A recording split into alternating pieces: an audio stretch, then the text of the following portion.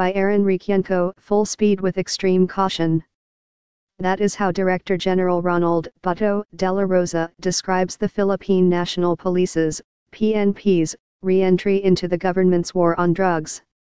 But while President Duterte has harped on the PNP's return to the campaign to rid the country of illegal drugs, de la Rosa said there has been no official instruction yet from Malacanang or the Department of the Interior and Local Government, DILG, as to that effect.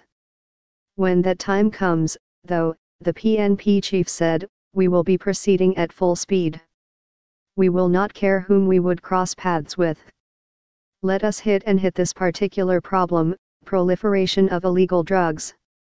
At present, it is still the Philippine Drug Enforcement Agency, PDEA, which has the official mandate to lead the war on drugs.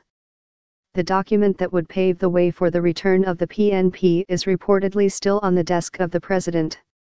The PNP has twice been relieved of the task of clamping down on the sale of illegal drugs throughout the country because of controversial deaths during anti-drugs operations, particularly that of young citizens referred to as casualties of the war on drugs or victims of alleged extrajudicial killing, EJK.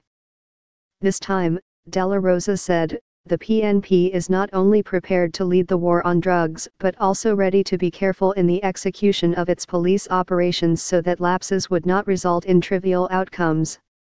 Earlier, de la Rosa admitted that the PNP should have cleansed its ranks first, before waging its war on drugs in order to deny scalawag policemen the opportunity to take advantage of the anti-crime campaign which was the campaign promise of Duterte when he sought the presidency. Tags, Manila Bulletin, Philippine National Police, PNP vows extreme caution if reassigned to war on drugs, President Duterte, Ronald Bato de la Rosa, war on drugs.